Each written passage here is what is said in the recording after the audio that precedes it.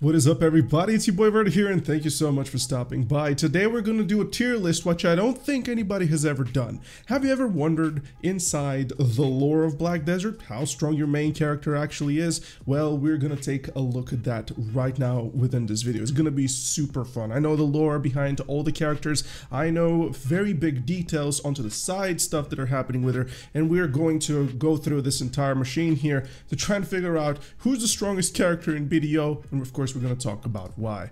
Now, in a sense of this thing called a tier list, of course everybody's going to get pissed off because, you know, we all love our characters, but hey, we're just going to look in lore and we're going to turn a blind eye to an opinion. So we're going to start with God mode, and I think people might be kind of understanding why there is even a tier called God mode. And then we're going to go into the S, and the rule is that S can never win against God mode will always win against S. The same thing happens for each tier underneath. Now, we have to start basically talking about only the characters and their awakenings, because that's actually the Black Desert lore. Succession is a little bit of a plot hole introduced for the sakes of gameplay, and to be honest, not a single succession ever beats Awakening to begin with one exception, just one exception within the lore, and we're going to talk about that in a bit. But overall, we're talking about our characters, like the classes, with the prospect of their awakenings. So let's begin pretty much not alphabetically, but rather I have organized them slightly in a way so that we do not lose track of the lore process of the entire thing, and also we kind of talk about them in little packages, which of course, because they're related to one another. So first one is the warrior. To be honest, in an RPG, there always has to be a warrior, because no RPG is ever possible to happen without a warrior. That's very funny considering the fact that how unessential warrior is in Black Desert Online's lore. Unfortunately, warrior is absolutely worthless. He is a poor individual with not that bad of a writing, but he doesn't do anything. Warrior, unfortunately, is simply absolutely stupid. And to be fair with you, I know everybody that likes Berserker, I know you don't like this, but unfortunately Warrior is instantaneously C tier. It's just dumb. Warrior is simply absolutely worthless. These guys get betrayed out on a whim. They pick up the worst case that you possibly could pick up. They get betrayed for it. They lose their leader, and they spend the rest of their days trying to retrieve their leader's sword, whom they just believe that has his soul inside. Now, his name is Goyen, and we did get to meet how the guy fought and how the dude looked back in the Magnus question if you've played this. But unfortunately, Warrior, into the grand scheme of things, is simply a peasant with a freaking broadsword. It's as simple as that. I know people like the big two-handed steel. I get it, sure, but we gotta look at it like this. Warrior, extremely unessential. We gotta move then to our elf ladies. Now, the reason for which we gotta move our elf ladies is so you understand. I've marked this thing here specifically so that you would understand the power structure of the world of Black Desert. And there is a very important rule. Anything that comes out of Elvia is stronger than anything that we have, with of course a few exceptions. There is always exceptions to the rule. We're gonna go with Archer. Archer is a Luthragon. He is one of the firstborn sons of Sylvia, the goddess Sylvia. Basically, we're talking about not a person who is a direct descendant of godhood, but rather a person who is being touched by godhood, a person who has been seeing what's been happening with Elvia, a person who's been able to somewhat successfully wage war against Hadoom's forces.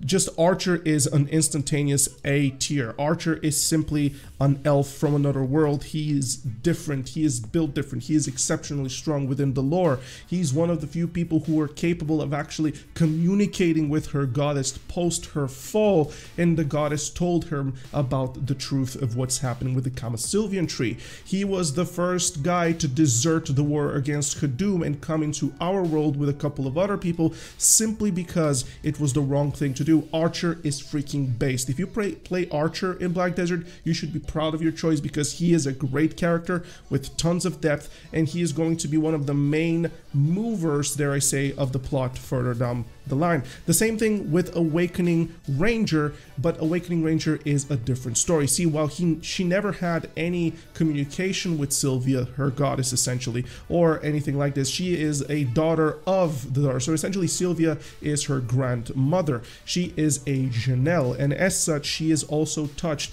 by the goddess's power, and she is exceptionally strong.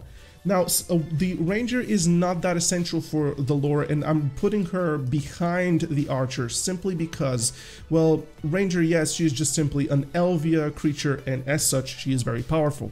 So now we have to move on to the other elf lady, and of course we're talking about the Awakening Dark Knight, or Dark Knight. Dark Knight is exceptionally strong. They meddle with the powers of the Abyss. This is power which is greater than what the rangers and archers are doing. So instantaneously, we're putting the Dark Knight in front of everybody.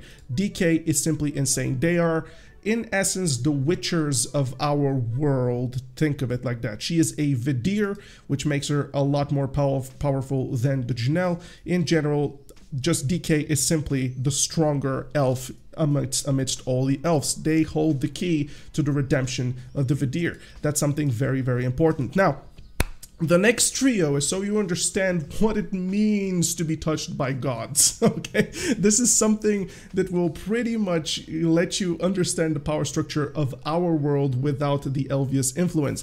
The next three ladies that we have over here are the Guardian, Drakania, and the Mystic, starting with the Guardian.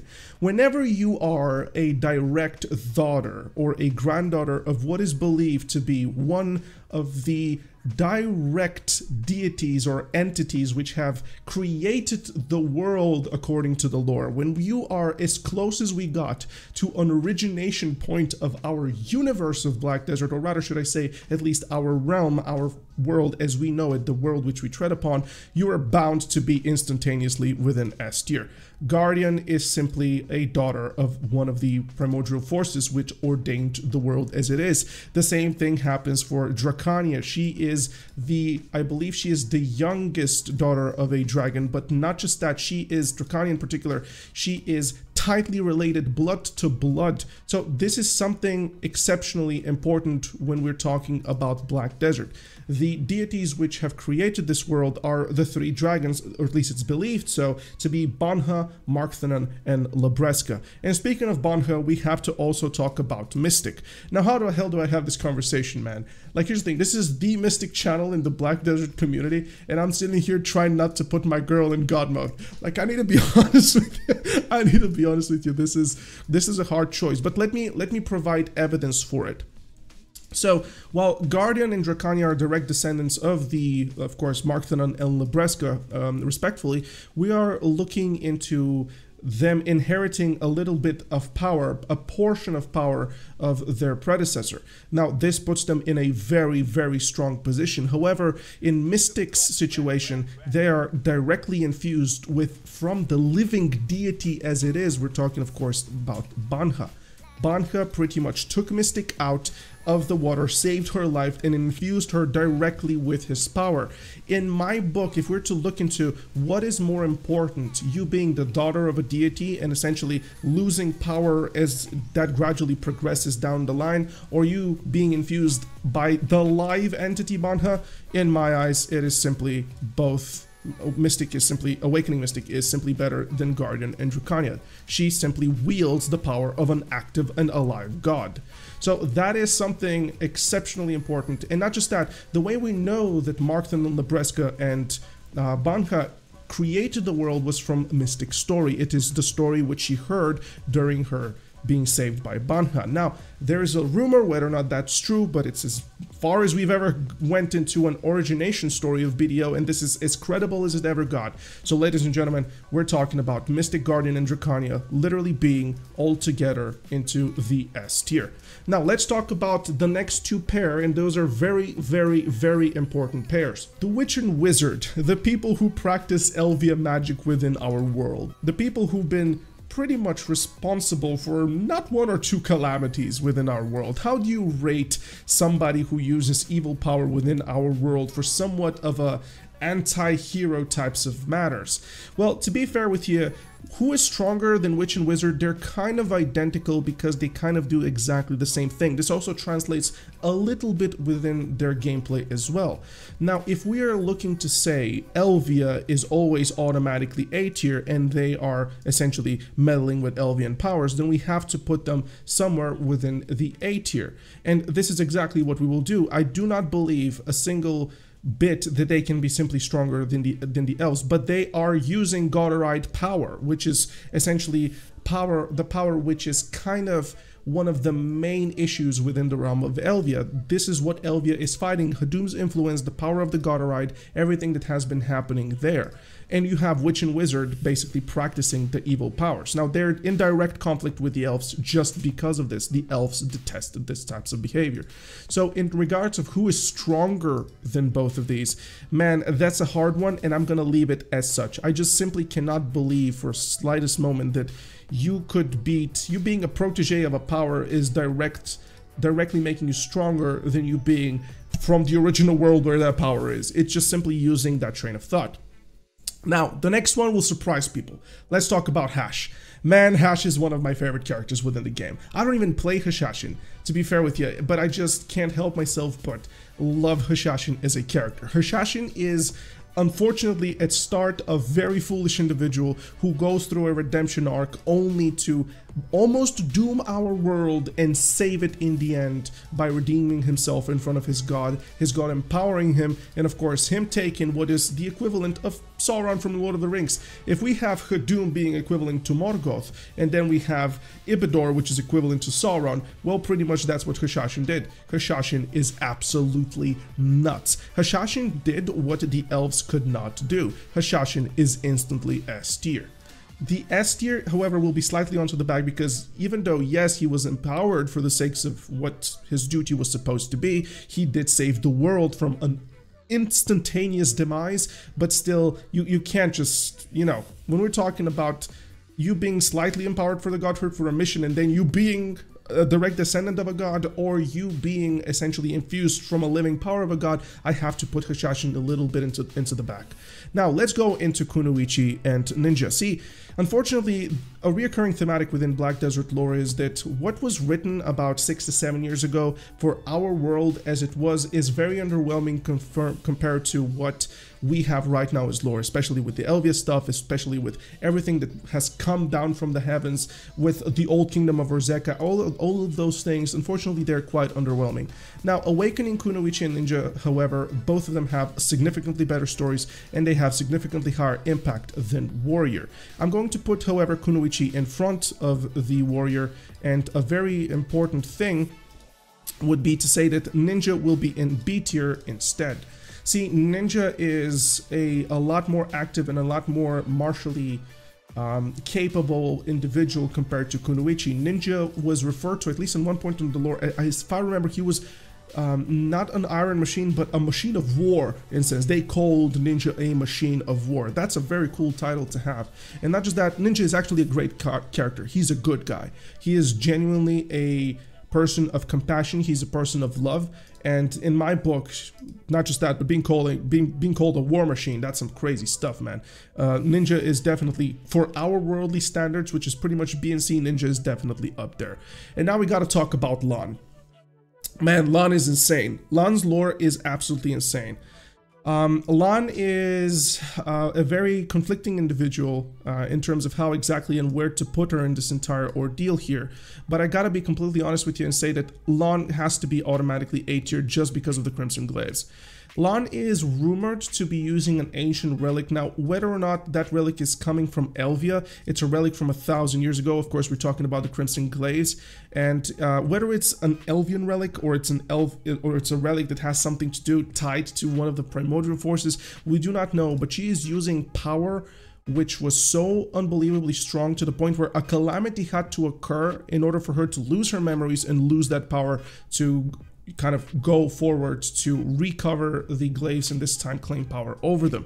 Lahn was essentially a villain during her origin point. She was pretty much slaying everybody left and right, and at no given point was she able to pretty much even feel a little bit of compassion. She was she wasn't an anti-hero, she was straight up a villain.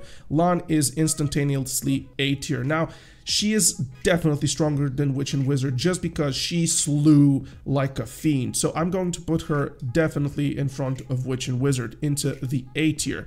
I was flirting a little bit about putting her even in front of all of the elves simply because she's using a relic. Now, If she was using a relic of Hudum, basically the Crimson Glaives, definitely in front of the A tier. Possibly, if a little bit more lore to kind of come from Awakening Lahn or Lahn's perspective, then she could even go into S tier because she is using a power of a god. We do not know, and I couldn't find anything onto whether or not Lahn is using Hudum power or she's just using some forgotten relic from the past, this or that.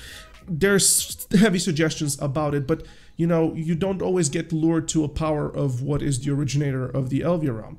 So I just simply do not know. I'm gonna give her the benefit of the doubt and just keep her in the middle of A tier. Lahn is amazing. Let's talk about Tamer. Very basic story, but a story with meaning.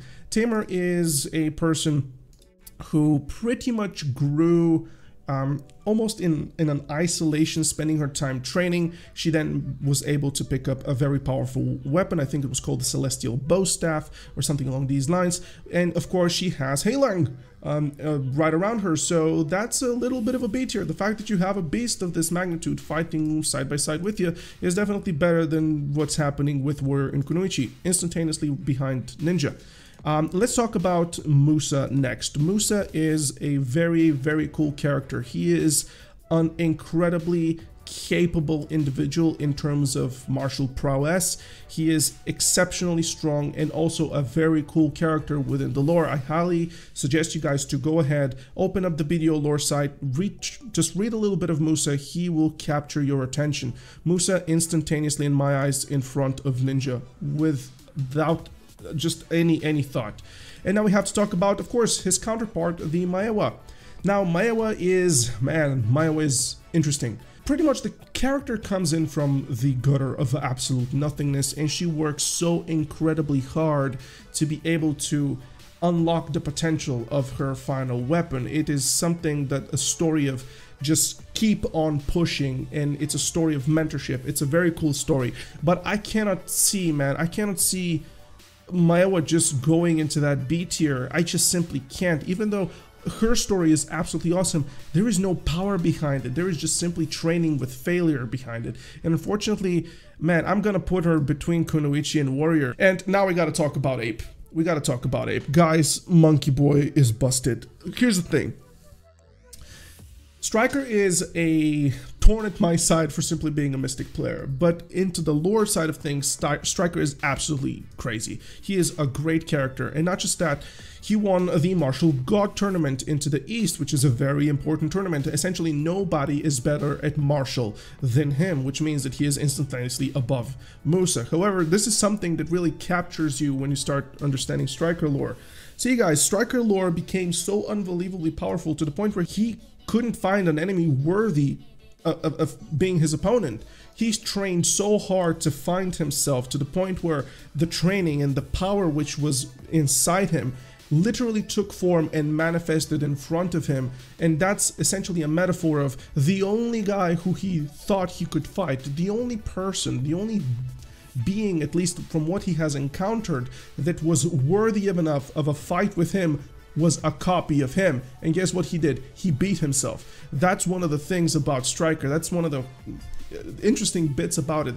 He trained so hard to the point when his body manifested a copy of himself, and then he proceeded to beat himself. I understand that it's gonna be a very weird, but dude, to be fair with you, that's a crazy story, and Striker is instantaneously front A tier in my eyes. Instantaneously front A tier. Just the sheer idea of you becoming the most martially capable person in the world, of course from the tournament, and then finding that there is nobody to challenge you, bro, and the only person that you could find any reason to fight was you, and then you beat yourself. Come on, man, that's freaking awesome. That's a great story. That's showing how strong Striker is. That's, in my eyes, instantaneously in front of Dark Knight, because pretty much cutting Striker credit to the fact that he is a competitor with himself eventually, and he keeps on doing this right now. So Striker's limits are pretty much infinite. It's simply, Striker is almost as if he's bound to be an upstart god at one point if he keeps doing this. Striker is simply amazing. So for this purpose, I'm putting him front row A tier, man. Now let's talk about Awakening Nova. Man. Awakening Nova is one of the most brutal characters in the history of BDO. I highly recommend you guys to learn the story of Orzeka, the Empire Orzeka, or the Kingdom, whichever you'd like to call it. Learn about Nova, learn about the deal with Axiom, the King of the Dead, learn about her awakening weapon Sting, about her shield, the Kuturan. But long story short, in the ancient kingdom of Orzeka, there was the Thornwood Goddess, which was the primordial deity essentially of theirs. Like this was in their eyes the ultimate deity. There was nothing above this. And that deity granted them the all-wishing and giving tree called the Kuturan tree. That tree gave birth to Sarka himself, you know, so we're talking about a god who gifted a god to bring birth to a god. So you might wonder, well, where the hell is Nova into this? Well, if we have the Thornwood Goddess gifting the Kuturan tree, who then created Zarka, then we're having Nova at the Kuturan tree level, because Nova is using a thorn of the Kuturan tree. Nova is using a shield, which is essentially the bark of the very same tree. Nova is not just that, but she is capable of summoning the fallen soldiers, which were sacrificed or fell for the Kuturan tree. And she has essentially the power of necromancy. Nova, in terms of succession or even awakening, both, no matter how you look at it, she is simply an astonishing character. Nova is almost god tier in my sense, but not exactly. It's just Nova is on that Hashashin level. And I'm not really sure if I can place Nova in front of Hash. I am not sure if Nova can simply beat the fact that she's not a daughter of dragons, right? And she's not being empowered of a dragon who is currently active, you know? She's not basically the avatar of Banha. But in reality, Nova, man, here's the thing. You permanently wielding godhood or permanently wielding artifacts of godhood, in my eyes, man, that puts you right in front of Hash. Like, you just simply can't have it. Nova is a beast of a character. Not just the story, the way it's said, what she has done, but rather it is simply the fact that she is using a full-blown arsenal of power. And yeah, Nova is absolutely insane within the lore. Whenever we talk about gods, ladies and gents, you need to understand that you do not have to be a point of origination. You do not have to be a person who has seen the origination, or it just... What if I told you that this individual is immortal? What if I told you that Sage is perpetual?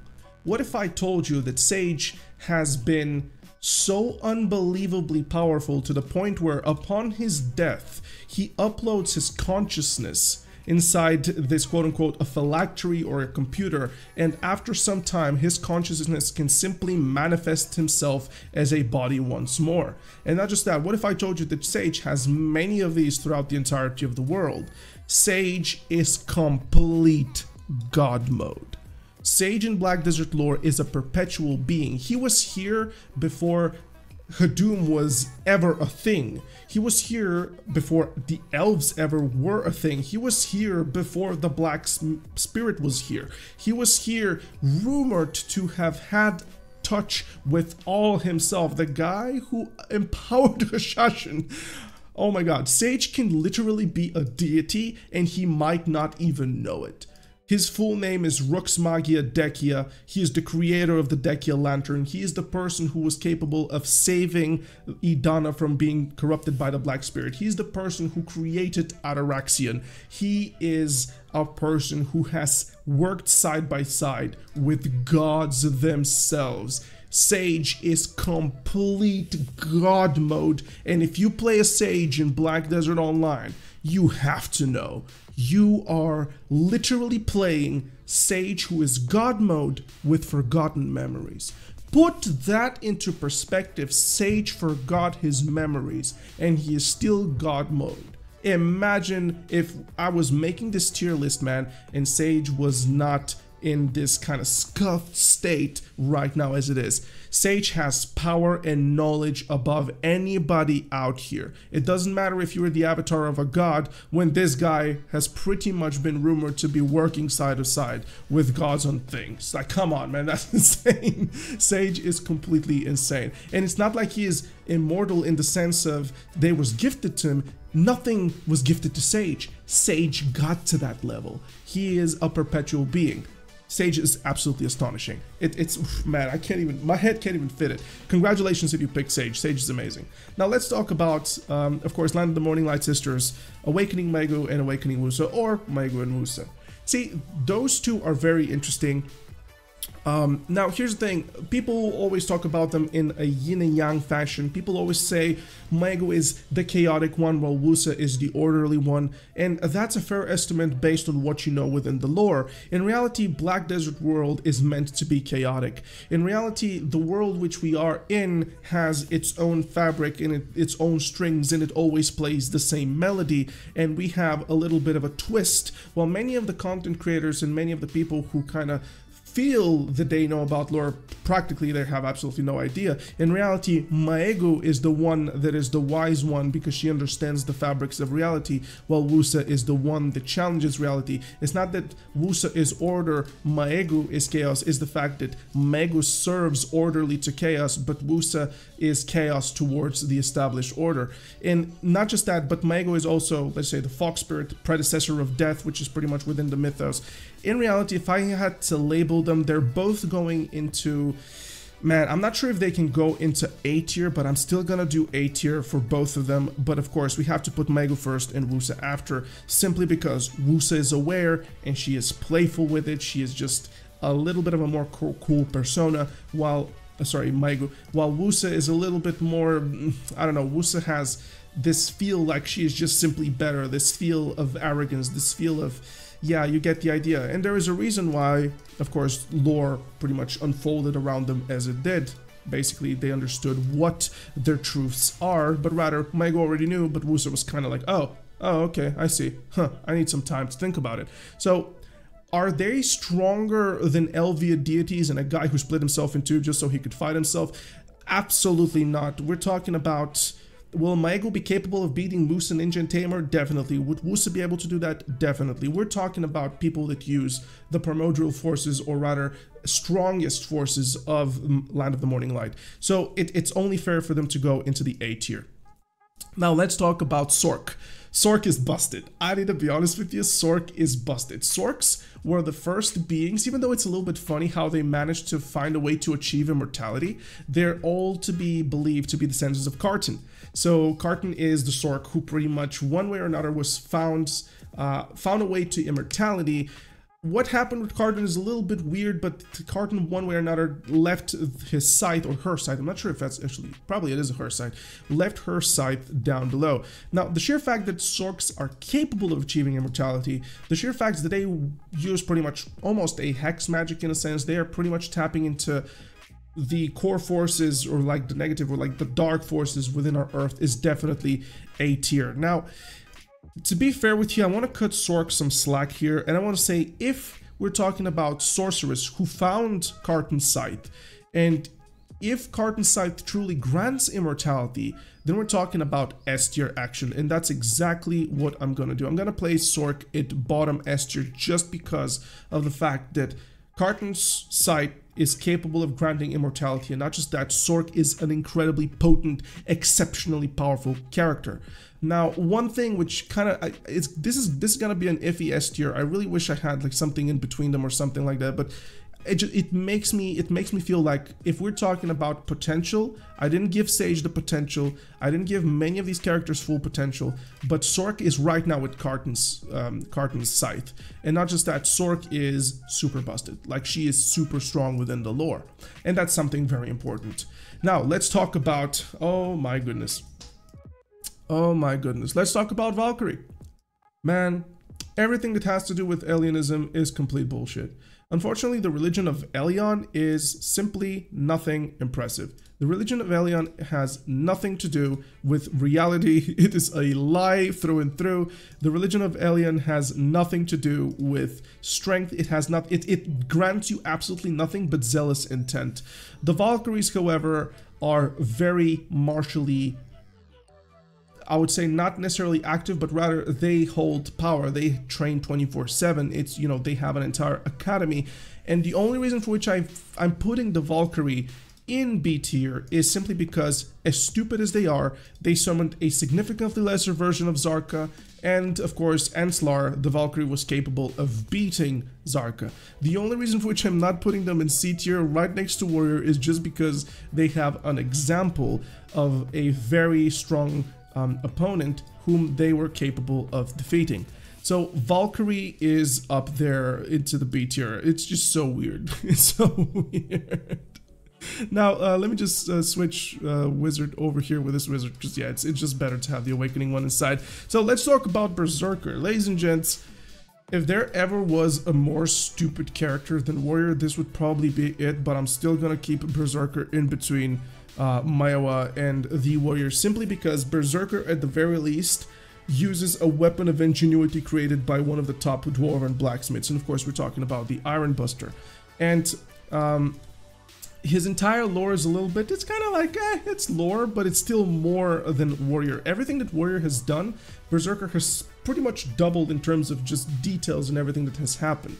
So Berserker, like our character Berserker, so it just, unfortunately Zarka is out there with just the militia, man. Now, ladies and gentlemen, Shai. Shai is weird. Shais in general in Black Desert, Shais are very, very weird. They are special. They're definitely, it's like, how do you rate them? Do you put them in B or C tier? When they have magical power, or rather magical prowess, for A tier, but their physicality is just so inconsequential. And I'm just gonna give Shai's B tier. They see the world and the fabrics of reality for what they are. They're most in tune with Black Desert. And this leads us to our final pick, and of course, Corsair. Man, Corsair is weird because Corsair forsook her huge power within succession to pursue being a crew members of otters and freaking turtle. What was that? Otters and papus, my bad. No, otters and, what was, yeah, it was otters and turtles, right? The turtle guys. It's so weird, and this is gonna be a little bit of grievances that I have with Corsair, and it's just, you can't have a character who is literally wielding some sort of, almost in a sense, some sort of a godly power which originates from the sea, which you could tie one way or another to what's happening with Maehwa, with the frost stuff, or the flamey, the frozen flame of the spear, what's happening with Mystic and her stuff. This character here had such an opportunity, man, such an opportunity, but what we have is just poor delivery from Pearl Abyss's side. And Warriors, don't worry about it, you're not the worst. Corsair could have been just astonishing. For the longest period of time, her lore stated that she was the daughter of the god of the sea, which then was retconned and it was reworked into something different, and now all of a sudden she is the daughter of Igor Bertali, just found an artifact that granted her a little bit of power, which she forsook for the sakes of adventure. It's so dumb, man. It's so dumb. Well, ladies and gentlemen, this pretty much summarizes the tier of the characters in this game, man. I hope you guys enjoyed. It's fun to see all of these characters kind of duke it out in such a particular tier list, and probably people had no clue how strong Sage was. Well, that's about it. Enjoy yourselves, guys. See you soon.